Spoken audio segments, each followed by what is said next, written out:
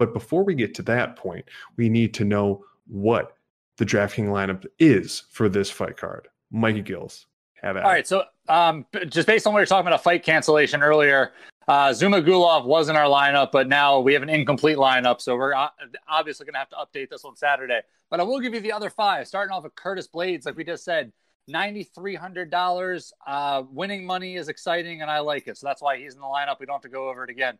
Next up, Josh Parisian, $9,000. You know, I like what I saw from Parisian in his Contender Series fights. He's creative. He comes at you from a bunch of different angles, and he keeps you guessing. He's also a much larger man who can beat up Porter from a distance, and I just don't see Porter being able to deal with it. It's heavyweight MMA, and I love knockouts. Let's go. Next up, Miguel Baeza. Why did I add that weird accent on it? I'm sorry. I like that. A little spice. Anyway, $8,700.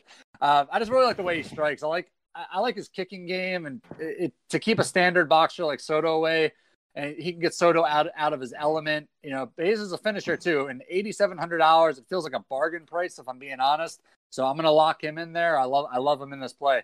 Next up, $7,700. We just talked about it again. Devin Clark.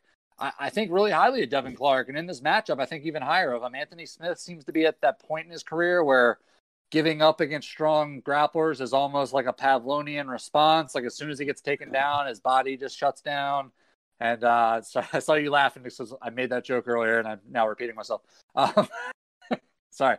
I'm so unoriginal. Next up, Malcolm Gordon, $7,100. Yeah, look, I get it. This is a bit of a punt play. In fact, it's a lot of a punt play.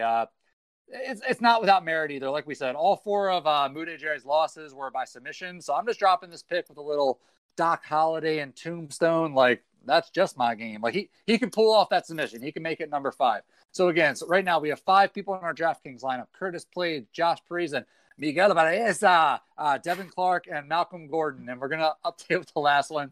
Right now, just off the top of my head, I'm leaning Derek Lewis just because it could go all 5 rounds. And there's the chance that Blades could score big for 4.5 and then get knocked out and everybody wins. But I don't know. We'll update you guys on Saturday. I always do a huge rundown of every single fight. So right now, those are our 5.